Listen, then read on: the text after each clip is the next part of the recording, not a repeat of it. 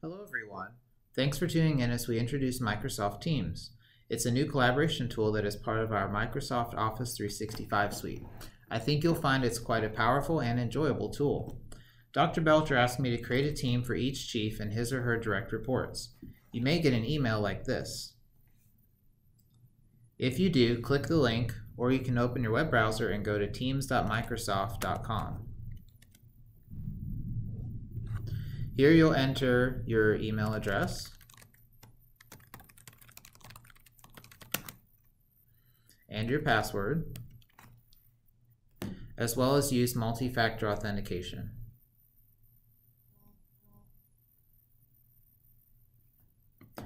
Microsoft Teams has clients for Windows, Mac, iOS, and Android, or you can just use the website. The desktop app runs exactly the same as the website, and the mobile app is very similar. If you stick to the website, you can activate desktop notifications down here, but I'm going to dismiss it. So once you get into Teams, then you will see your teams here.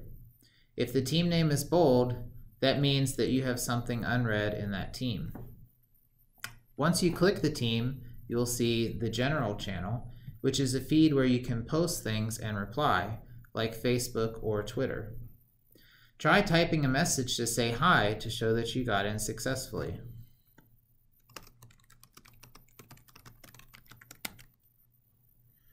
If you want to use formatting and more features like you would in email, you can click this button to unlock subject line, formatting, indenting, bullet points, and more. Click here to close your draft. You can edit or delete your own post even days later by clicking here and going to edit or delete. If you're an owner, you can delete other posts and replies. Like it says here, you can @mention someone like this to get their attention. Press the @ sign on your keyboard and start typing someone's name, and then choose from the list. It will send a notification on their Teams client up here in Activity. There are many ways to communicate besides words. You can react to a post by putting your mouse on the top right corner of the post and clicking the item you want. We use thumbs up most often to show agreement or praise. One of our favorite actions in a channel is to use a post like an emoji or a GIF. There are a lot of social media-esque tools in Teams, I guess as people enter the workforce who grew up on social media.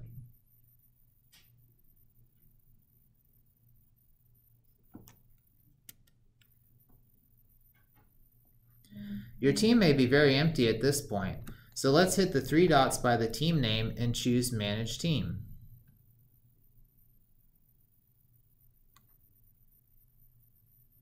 From here you can see the owners and the members, and you can add members like so.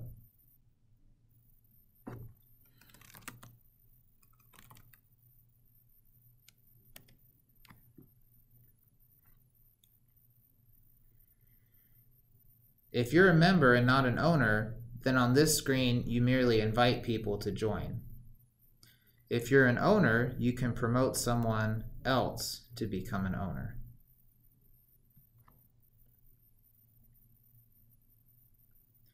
A team owner can also remove members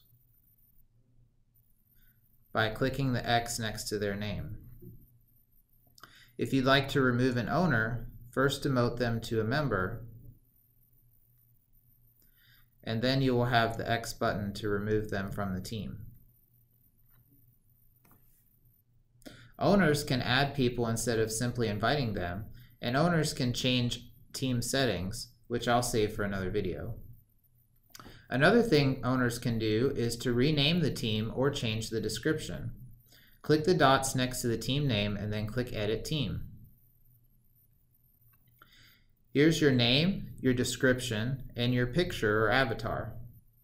I recommend you keep the privacy at private. Remember, staff and students all across JCPS have access to Microsoft Teams, and if it's public, they would have the opportunity to join your team. You probably don't want students or other staff to invite themselves in on your discussions.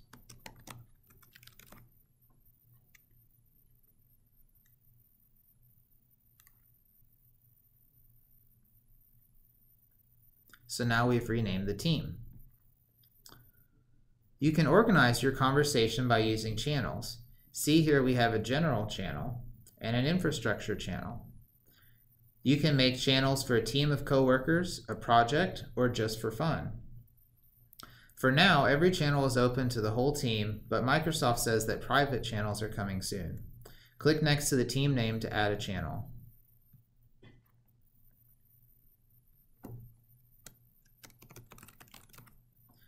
You can add a description as well. And we'll come back in a minute to how to subscribe to one channel or another. Teams is the next evolution of Skype, so if you're familiar with Skype, then know that you can do all the same things that you could do in Skype. Here in chat, you can start an instant message with one person or many people.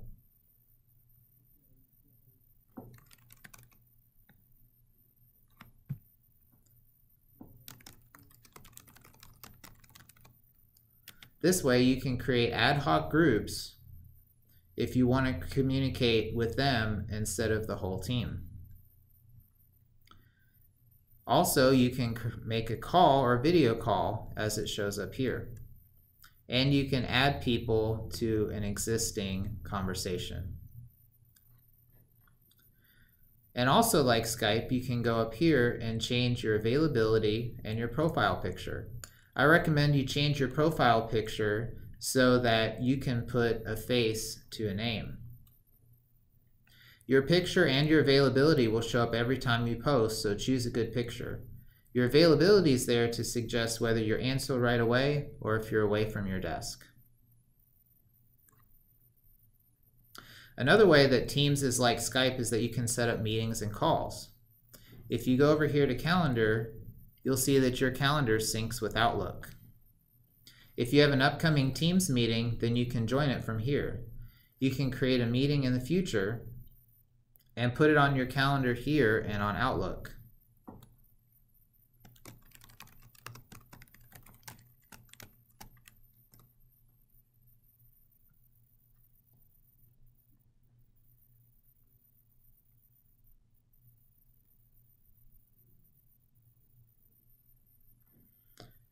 Or you can click Meet Now to start a meeting and call people manually.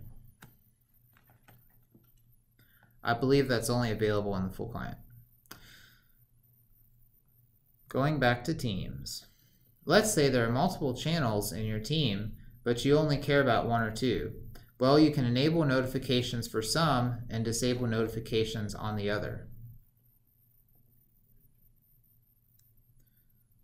So click on the channel and click on the three dots to go to channel notifications. You can also hide a channel if you don't want to see it in the list of all the channels.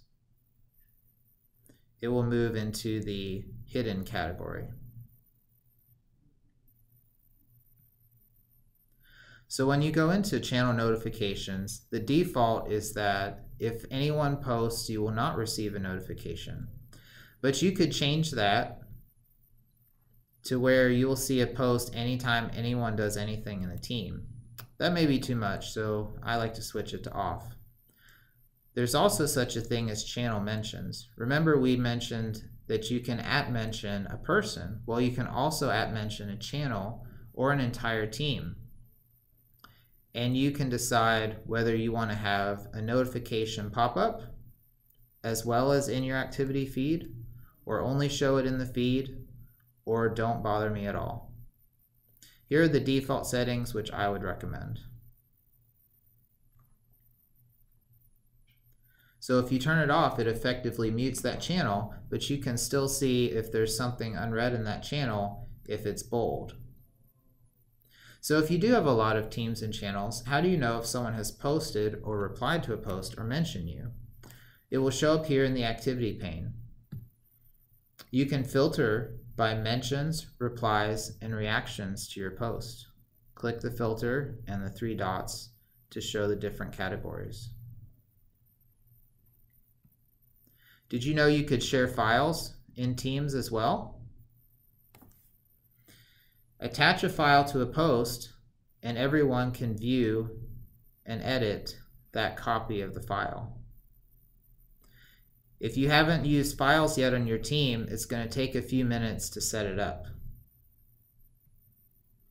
Then you can come back a few minutes later and add something from your computer or from your OneDrive or from other teams.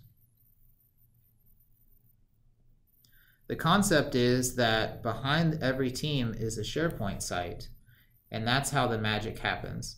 Whenever you add a file to your team, it saves it to that SharePoint site. Then you can go to the Files tab and see all the files that have been shared in this team, and you can also open it in SharePoint to view it that way. You can even edit files together. If you open them in Teams, you can have multiple people editing the file at the same time. As you can see, there are many fun things to do in Teams, and I've not even covered all of them. I've been using Teams for probably 2 years, and I know the service desk uses Teams daily as a part of their work. They would be a great resource if you're wondering how to do something. I would encourage you to visit the Microsoft Teams channel on YouTube for many short 2-minute videos on how to do things. I've posted them on a welcome message in the general channel.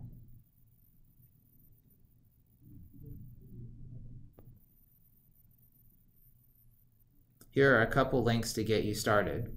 Or you can always @mention me or communicate with me through the chat. You'll learn a lot if you just jump in and start using it for yourself. If you have any questions, I'm always a chat away on Teams. Thanks and have a great day.